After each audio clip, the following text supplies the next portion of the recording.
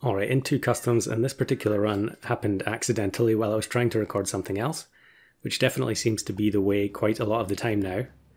We are going to lose our pig here on turn 1 to the mosquitoes. Pretty common occurrence. I feel like if I take pig, it virtually guarantees a loss or a draw on the early turns. And we're just going to immediately combine the fish together. I think that might have been a mistake there, but it doesn't matter, we find a second ant. And I do have the cuddle toad in the pack, which is pretty unusual for me. And that's partly because the team I was going for was a level up team. Now, using cuddle toad for the experience, you rarely see anyone do that.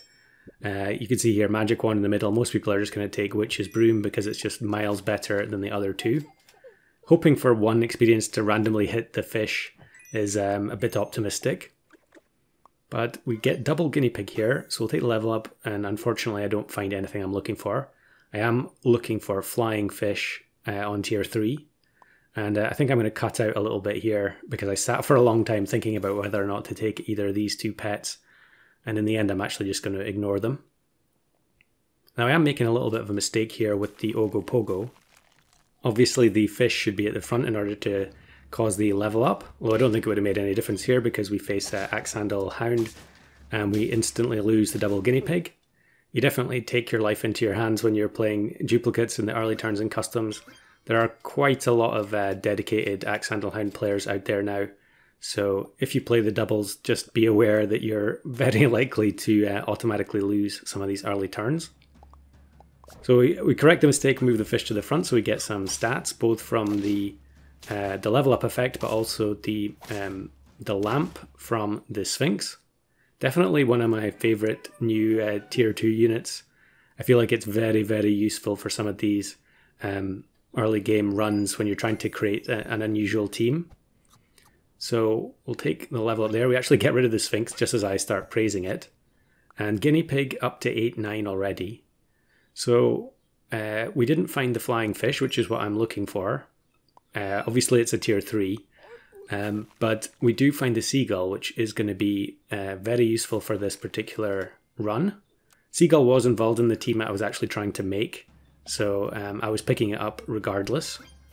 And we don't actually have anything to level up now, so we just put the stork up front. We're probably better just to give the extra 1-1 to the guinea pig. But maybe I was thinking about the stork that I already had in the shop. And there is the flying fish. So I think guinea pig will just sell it and bring the flying fish in now so it can start gaining some stats. And since we do have the stork, it does mean that we are going to give some stats to it. The Ogopogo is already going to level it up, so the flying fish isn't going to do any leveling. In fact, it's going to do nothing because it gets deleted by the fig, and we're going to lose here.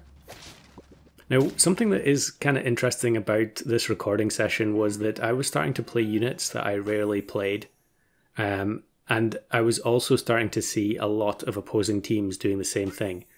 And that's definitely been a bit of a, kind of like an urban legend in SAP that the matchmaking system pairs you up with people playing the same builds.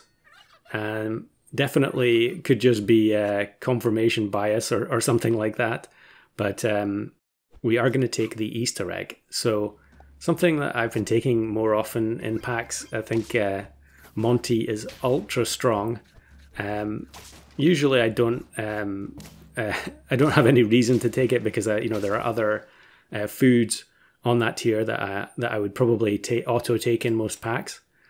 But with this kind of summoning build with the seagull, you can see there the damage output from Monty is just absolutely crazy. Because even with a small amount of buffs from the turkey, every buff counts double in terms of attack. Here, classic customs team from the modern era, which is Chupacabra plus 4 scalers. And we don't have enough Montys here to get through the rest of their squad. But that's going to change fairly soon because once we get level 2 Seagull, we're going to start creating a bit of a loop.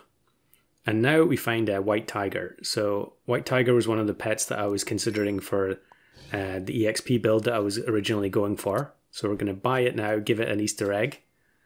And then Clownfish is there. I can't remember if I take it or not. Obviously it makes a lot of sense with White Tiger. but maybe I'm looking for something else at this point. We will go for the level up on the turkey. So White Tiger makes the stork level 3. Monty gets an Easter egg, and we end up clearing the rooster there. And luckily this team has rat. Rat is very rare to see in customs, so the turkeys end up giving the dirty rats some good stats there. So I think, yeah, we'll level the turkeys. I don't think we find anything we want, but we do actually get another flying fish. So I think I sold flying fish earlier, and now I'm rebuying it. And I think we're going to level up the flying fish. So that means that Monty that spawns from the White Tiger is going to become level 2 on top of getting the stats from the turkey. And Monty's ability is quite unusual in terms of token pets, in that it scales with level. So it actually means that you're going to get, yeah, there we go, level 2 Monty. So instead of doing double damage, it now does triple damage. And even with a fairly low statted Monty, 12 attack, doing 36 damage for every hit, you're going to be KOing an awful lot of units with 36 damage on turn 10. But it's only going to go up because once we get Monty to level 3, that's going to mean it's going to do quadruple damage. So we find the Team Spirit here. I think I'm going to get rid of the Stork, because the summon from the Stork isn't even really necessary at this point. It's the Monty summoning that is doing all the good work. So Team Spirit gets some buffs from the turkey, gains another Easter egg. And now we can position in such a way that the Seagull takes the level up from the White Tiger, and the Flying Fish is also going to get the EXP. This team is actually very funny, this opposing team. I faced this same team, and they may have already been in another video. I don't know, maybe 50 games in a row, something crazy like that. Every single game I was getting matched with this opposing team. Even though the person seemed to be playing other teams as well. The Moody Others, I think I've also seen them in a few other videos as well. Very unusual matchmaking. So we actually rolled past the Mammoth there, and I think I've now changed my mind that I would quite like to just sell the turkey now. I think the extra stats onto the Monty is probably not even going to be necessary anymore. 58 damage from a 15 attack Monty, and yeah, complete overkill. The Tiger there, 50 health, and Monty just demolishes it. So we don't even need the 4 other units on our squad there. The Monty loop was good enough. So we're going to try and get Team Spirit leveled up as well, which we do. And I think now I can just sell the turkey and buy the Mammoth. Or maybe I still think I need the actual buffs from the turkey to get through these opposing teams. Now this is a very strange opposing team. Level 3, 50-50, Hydra at the back, and the rest of the squad looks like base stats. But Monty one-shots the 50-50 unit, and then 5 Hydra heads spawn. That's pretty rare to see that. I wonder if they were setting up for trying to go for solo Hydra or something like that. So 9 wins, turn 14. We get double Mammoth here, so I should just sell the turkey. We can trigger a level up from the Team Spirit immediately. So everything gets permanent, +2, +4. We find another Seagull, although we don't actually need it because the White Tiger instant level 3s it. And it actually matches us with opposing Monty and 3 rabbits. Their Monty does 103, actually 129 damage.